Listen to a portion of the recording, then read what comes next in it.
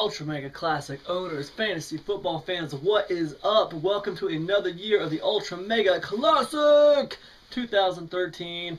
I want to thank everybody who showed up to the draft. It was a really great draft. I only had 2 guys not show up, and those guys, I'm pretty sure they told me they weren't going to be able to make it. That's okay. We had a great draft. I hope everybody got some of the players that they wanted. Couple things. Okay, number 1, the schedule. Pay no attention to the schedule that's up right now. I'm going to be changing it tonight.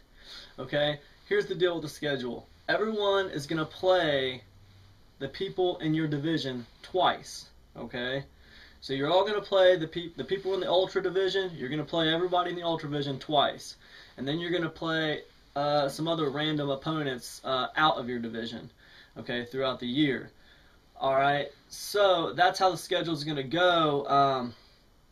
And to get to the playoffs, we have our 3 division champions. Okay, those guys are going to the playoffs. And then we have 3 wild card teams.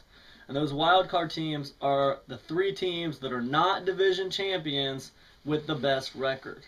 Okay, those are the wild card teams. I'm going to get back to you guys on how we're going to handle ties. Okay, we did super fan cards last year to handle ties. It worked out pretty good, but it was a lot of work for me. I don't really want to do that this year.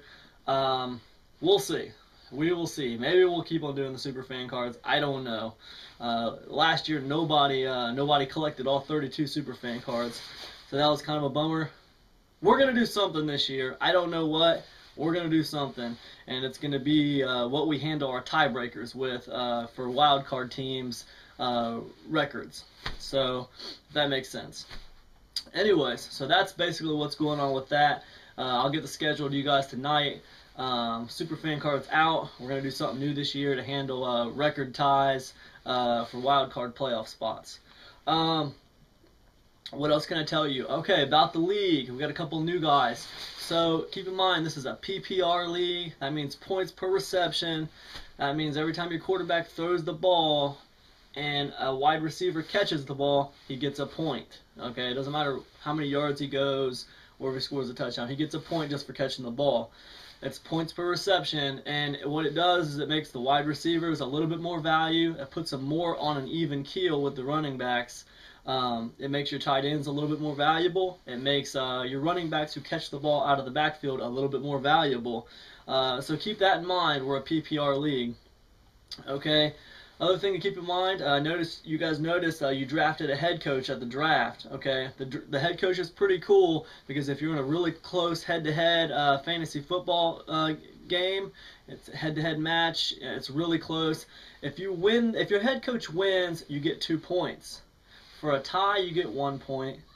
Okay, if your head coach's team wins by I think a margin of 25 or greater, he gets 5 points. So just, the 1, 2, and the 5-point little thing that the head coach can bring you, sometimes that really makes a difference when you're in a head-to-head match and it's very close. So the head coach is like a small little thing that can make a difference in close matches. So keep that in mind. That's a little different from most fantasy football leagues. They don't have head coaches generally, so that makes us a little bit different. What else? Our quarterbacks score 6 points per touchdown. Okay. Also, I think -2 points are taken away every time your quarterback throws an interception. So keep those things in mind. The quarterbacks are a little bit more powerful. They get more points per touchdown, but they do get they do get negatives for They get negatives for throwing interceptions. So keep that in mind about the quarterbacks. Kickoff return yards and punt return yards. We've got a guy on special teams who's really good at run backs, like Devin Hester. Gets a lot of special teams return yards and stuff like that. This league gives points for special teams return yards. So that means if you got a guy who doesn't do a lot at wide receiver, but he runs the ball back a lot, okay, he could make a difference. You could pick him up off the waivers as like a wide receiver. He can make a difference. He's going to be scoring points because he's getting a lot of return yards. So those kind of guys can make a difference in this league. So keep that in mind. I think that's about it for the big changes. But, man, definitely go check out the scoring system for the Ultra Mega Classic. I tried to make it a little bit different, a little bit unique. and it's going to be cool, man. I hope you guys have fun this year. We're going to have a great time. I see that we did the poll over there to make it a pay league earlier this year. That looks like nobody really wanted a pay league. That's okay. It's not a big deal. I think I personally would still like to give a plaque or a trophy to the champion this year.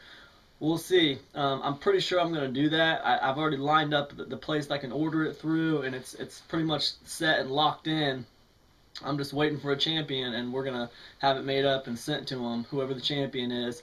I think it's important to have something like that because it's not easy to win a fantasy football championship. It's very difficult. People might think it's stupid. People might think it's dumb to put in so much effort for something that means nothing.